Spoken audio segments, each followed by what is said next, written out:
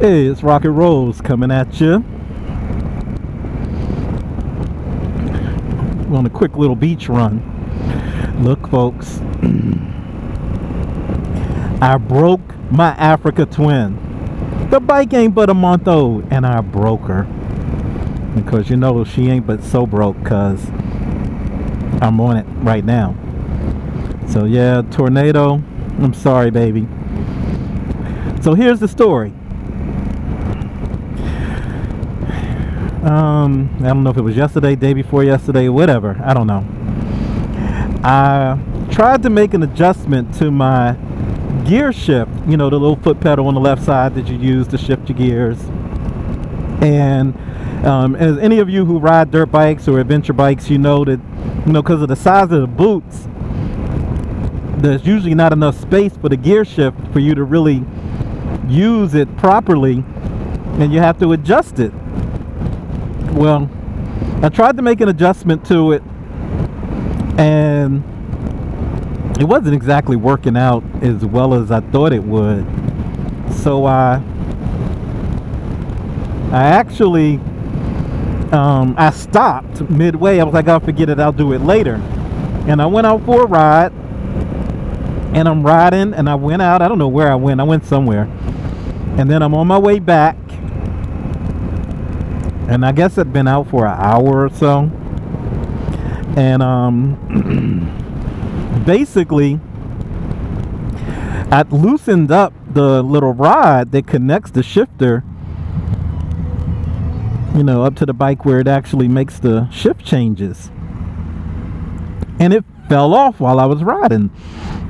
So all I know is I put my, not reached down, but I took my left foot, went down to shift the gear, and I think I wanted to come down from fourth to third or something, and I was hitting the lever, and it was just like stuck. It wasn't moving, and you know, I was riding for a minute, not really too worried at the moment. At first I thought it was just okay, it's just awkward with the boot. I'm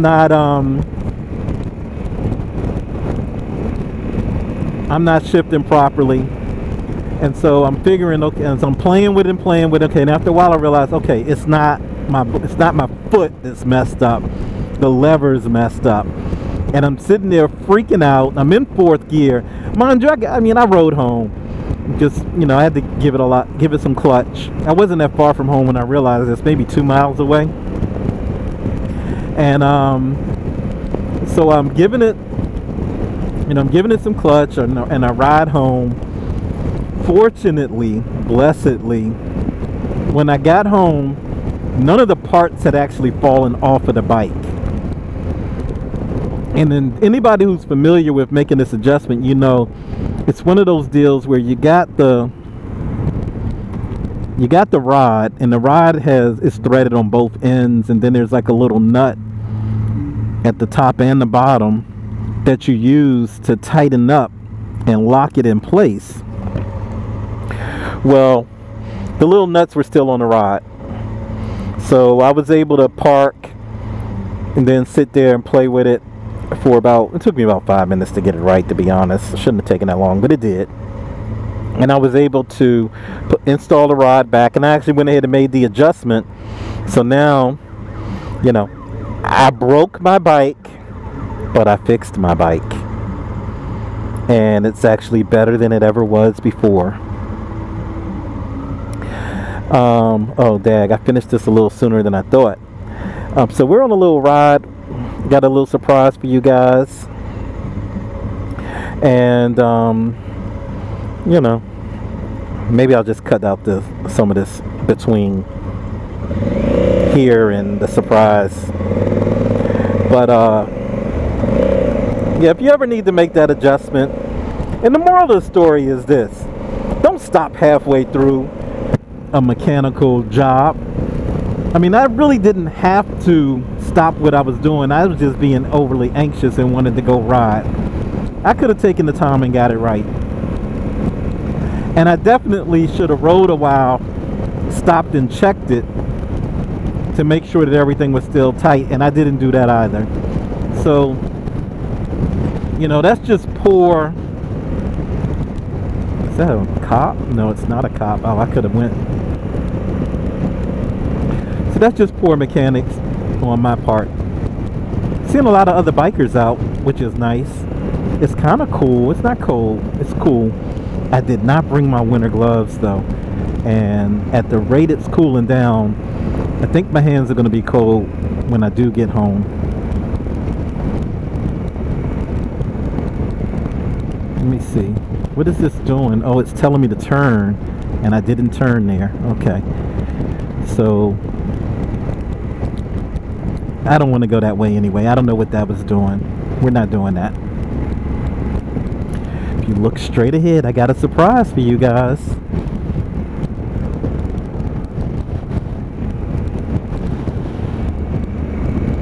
We are at Chesapeake Bay Beach. North Beach is to the left, but we're just gonna do this. I think we can just get away with doing Chesapeake Beach. Let's turn. That is the Chesapeake Bay, people. Chesapeake Bay. See, what's he riding? I can't see. Let me see. Can't tell. Yeah, but as you can see, the folks are out. Everybody's out, enjoying their day.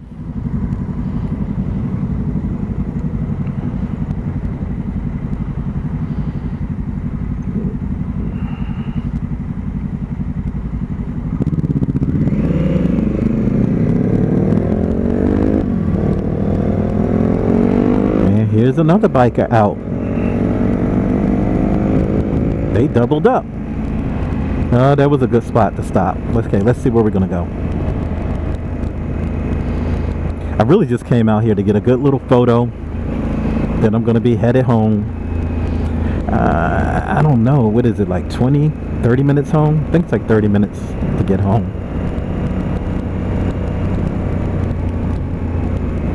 Hopefully my hands don't freeze too much on that ride home.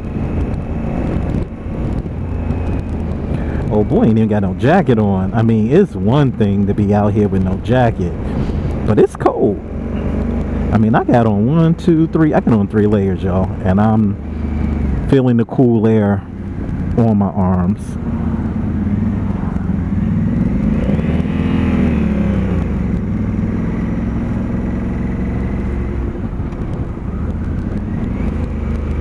It's only 25 miles per hour. I think I wanted to turn. That would have been. That's where I wanted to go. Let's turn around and go back over there, lest we see something else. Let's try one more.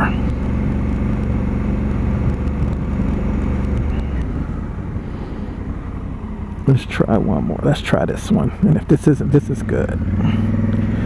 We just want to get a couple of photos by the bay. That's all.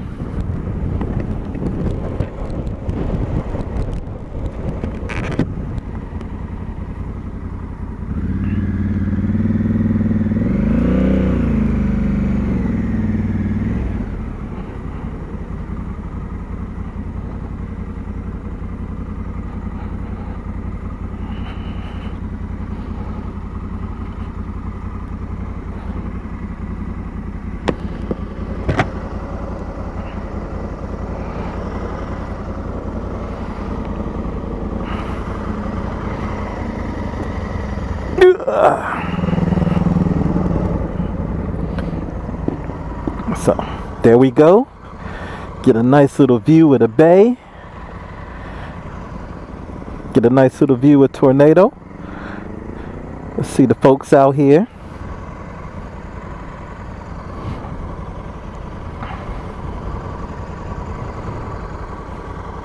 Since we out here, let's go ahead and get a little still photo.